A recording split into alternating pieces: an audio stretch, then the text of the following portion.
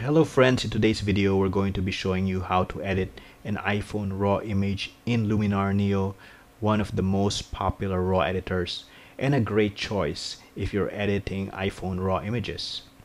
To take the RAW shot, we're going to be using the Total RAW Camera app available in the Apple App Store, and it's really easy to get sharp RAW photos with your iPhone using this app.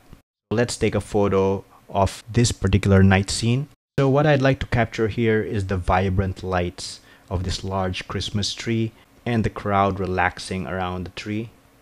It really mirrors the joyous Christmas season. A few things to note. As you can see from the interface, I've set the shooting mode in Total Camera to RAW, which allows for better editing capability to recover color and detail, especially in low light. I've also set the exposure mode to manual, which allows me to adjust two parameters, the ISO and the shutter speed. The ISO I've set to 100. In case you didn't know, the iPhone's ISO goes from around 30 to 3000. So 100 is a decently low number.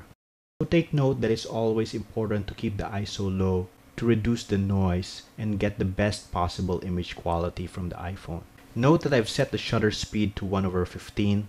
That speed allows for a proper exposure and is fast enough for both handheld shooting and freezing the moving subjects that were present in this shot. So what we want to do is really reduce the motion blur, and that's why we can't have such a low ISO that it sacrifices the type of shutter speed that is appropriate for this type of scene. So once the shot is captured, it will appear as a DNG file, and this is clearly labeled in the Total RAW Camera gallery. So in case you didn't know, DNG is the format of RAW for the iPhone. So next you have to transfer the DNG to your Mac or Windows so that you can edit it in Luminar, and you can do that via AirDrop or any other preferred transfer method. Let's process the file now in Luminar Neo. So here we are in Luminar. As you can see, this is a DNG file. You can click on Edit to begin the editing process.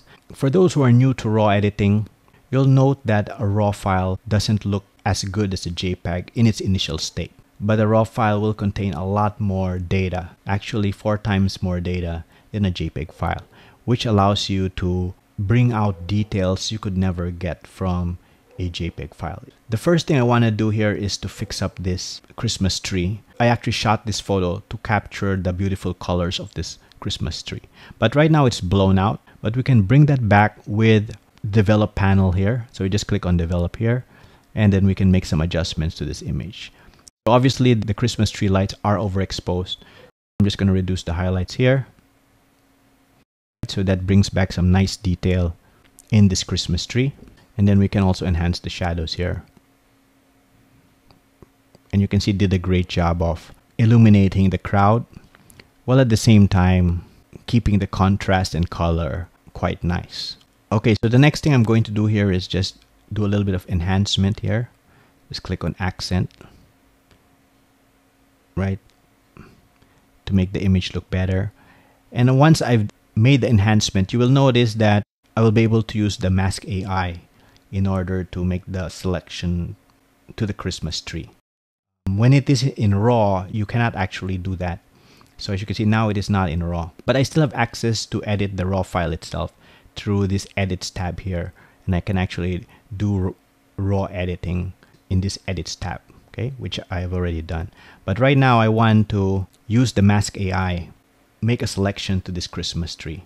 So I'm just going to click on Develop here, choose Masking, and then I'm going to choose Mask AI. You can see I will have a bunch of choices here. You can select the humans here, right? It didn't do such a great job. The sky, so I did a better job with the sky. I'm going to choose architecture. Okay, I'm going to deselect the sky and the humans.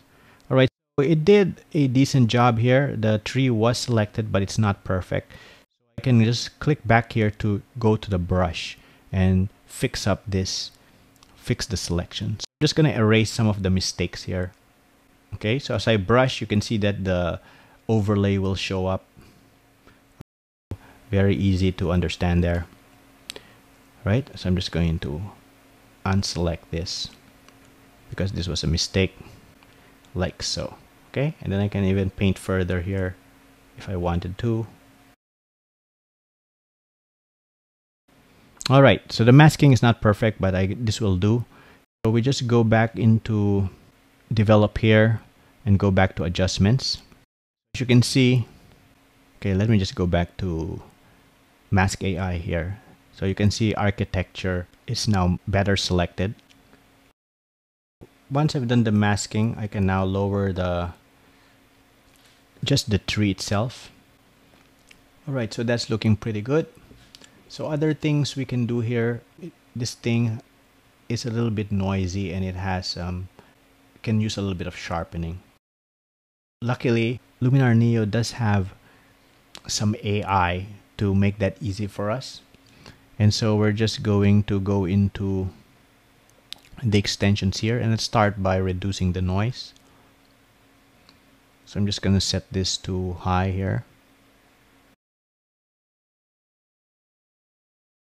Right? And I can also do some sharpening automatically with super sharp AI. And I'll just click on high here. And there you have it. So a much sharper image and also a more noise-free image. So let's just export this now. All right, so let's just do the comparison. Here was the before and the after. Before and the after.